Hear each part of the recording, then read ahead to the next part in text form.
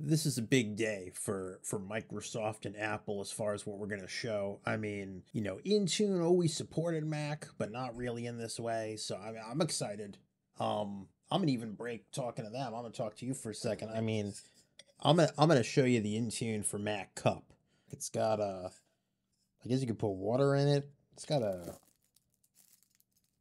don't know if that's a straw or a cleaning thing, but either way, I mean, this is a partnership right here. What? Oh, the other thing. Yeah, we could talk about that too.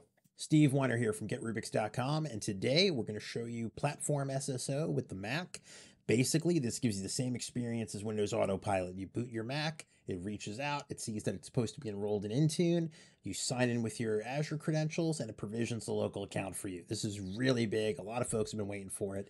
Now, it's very hard to do this virtually, so I set up a physical Mac, and I did a capture card. It did mess with my camera, so when I'm not talking to you, you're not going to see the little picture of me, so you're just going to have to imagine a bald guy yapping at you. But other than that, we're just going to get into it. I mean, I think the cup is cooler, but that's, you can't talk about the cup for more than like a few minutes.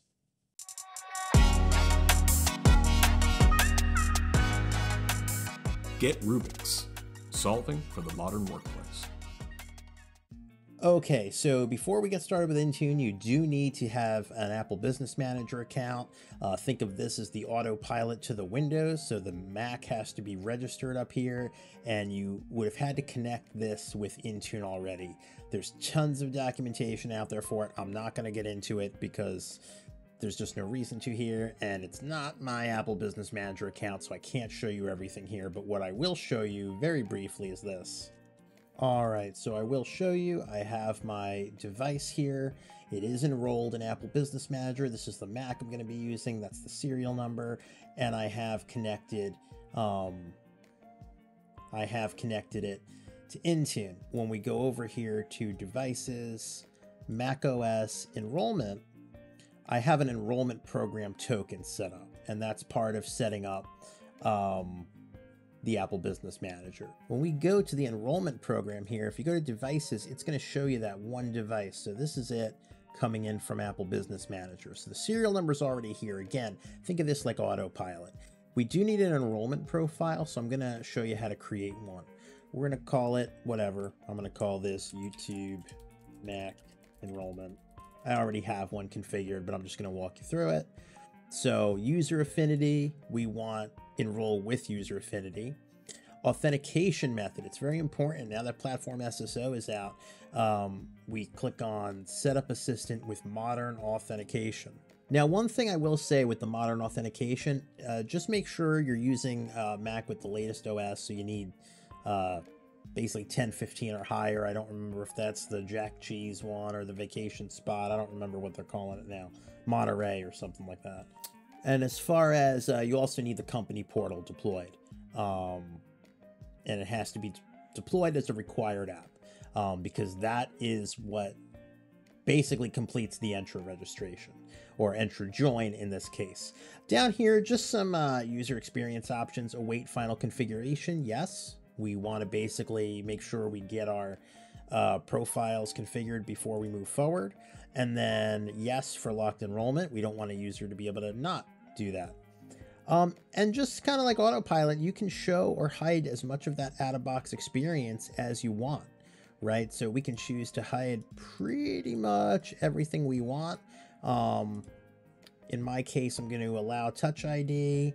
I don't want an Apple ID. I want them to use the local account. They can do the display tone. I'm going to hide Fire Vault because I'm going to enforce that with policy. You just basically configure this the way you want, and then you can customize your department and department phone number in that configuration screen. So I'm going to say Rubix Dev IT department, and I'm going to say the phone number is 888-888-8888. That is a real phone number. And now this is very important. When you create a local account, you have to make sure that await final configuration was set to yes. So this one right here, that has to be yes, because everything has to kind of finish provisioning before we can set that. So let's go ahead and choose yes. and you're going to have the option to pre-fill some account stuff. So what's going to happen here is with the primary account name, I'm going to show you, I'm just going to open a notepad for us. So you have two things. So you have the primary account name.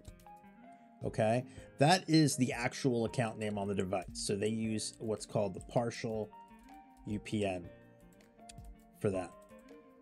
And then the full name, so the primary account full name, they use the username. So this means for primary account name partial UPN, if we use Rick Jones, which, I mean, we always use Rick Jones, that partial UPN is going to be rick.jones. So the local account on the device that gets created is going to be Rick Jones. The primary account full name, the Mac puts a more full name in there. That's just going to be his username. So that'll be more the user display name. So in this case, it'll be Rick Jones. So just so you understand that works, and you can also restrict the editing so folks can't change that.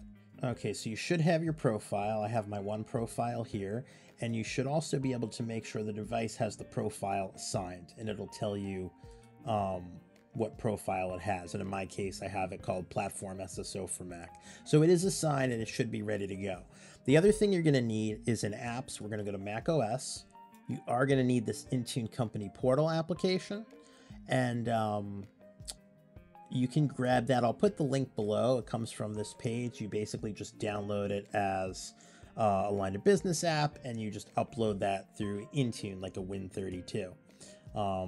If you don't know, I'll show you real quick. You add, you choose line of business app, select, and then you just point to the download file you get from that site, and it's company portal installer.pkg.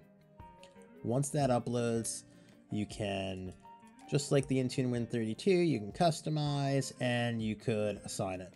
And these are all the bundle IDs that are included in that. So that's pretty much it. Okay, we got that. Finally, we need a configuration profile for the platform enrollment. So we're going to go to configuration profiles and platform SSO for Mac. And I already have mine configured. I'm just going to walk through how to create one though. So new policy, settings catalog, and create. Add the setting. So you're just going to search for SSO. And we want authentication, extensible single sign-on, SSO. And there's a ton of settings here. We don't need them all. So let me walk you through the ones we need. We need the extension identifier. Okay. Under platform SSO, we're going to need authentication method, and we are going to need use shared device keys. Cool. We're going to need the registration token, the screen lock behavior, the team identifier, and the URLs. So let's take a look at everything there. Okay, so the URLs, you're going to need all these, and these are included in the link. I'm going to put this link below that lists them out, so you don't obviously have to memorize them, what I'm showing you here. And it'll talk you through a few other settings. The extension identifier is static. That basically points to the company portal as an extension. Our authentication method is the user secure enclave. If you're not familiar with Macs, this is really the equivalent of a TPM on the device. We are going to use the shared device keys. Now the registration token, because we're connected to Apple Business Manager, we can just use the device registration variable. So we're just going to use that same registration because we're already connected. We want the screen lock behavior to be do not handle. Team identifier, again, this is specific for platform SSO on the Mac. So this will be in the link, and our type is redirect. You can go ahead and click save. And again, you'd assign those to all your Mac devices. All right, let's see what that experience is. Okay, so let's get started. It's a little yellowy, but that's that true tone, so we're going to ignore that. That's a feature. We're going to hit continue, not now for accessibility.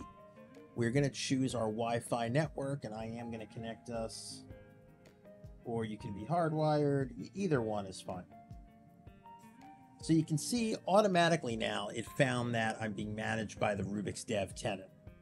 So it's basically telling me management's required. I really can't do anything about it, so I'm going to hit enroll.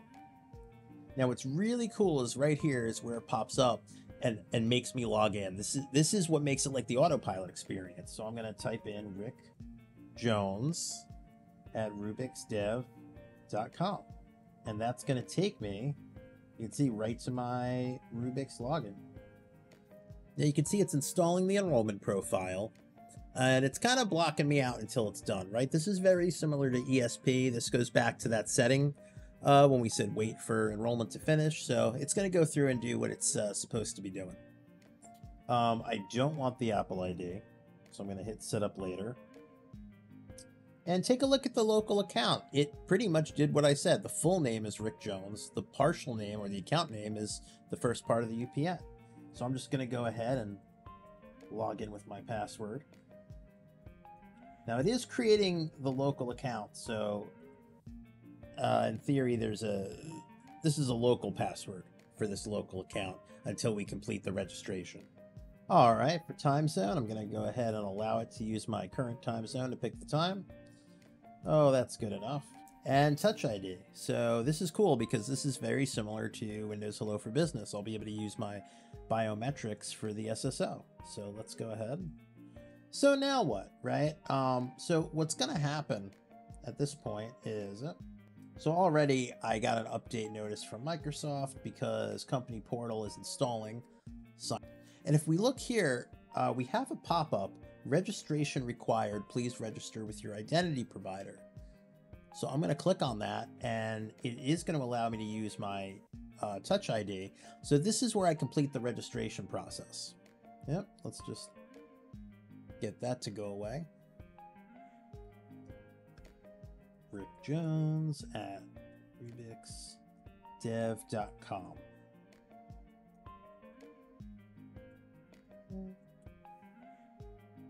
And because this is obviously kind of a sensitive thing, it should prompt me for MFA. Okay, preparing the device. And there you go, that's my MFA. So I am gonna choose the text option. All right, so it's telling me to open system settings and enable the Entra passkey. I could use my Touch ID for this and turn it on. And there we go. So I should be all set. Okay, so back here, I just want to show you kind of the experience. So I'm going to go back to the Entra portal and, well, let's first search for the name of that device. So in Intune, we're going to go to devices. You can see I have one Mac device now. There we go. It's called Rick's MacBook Pro. Let's, all right, so we're going to go to devices and I'm going to search for Rick's MacBook Pro. There it is. And take a look at that, Microsoft Entra Join. It's linked to the Intune object, so I can hit manage. It'll take me back over there. And just like everything else, I'm going to see all my configurations. The platform SSO was applied. Device is corporate owned. And we look like we're in good shape.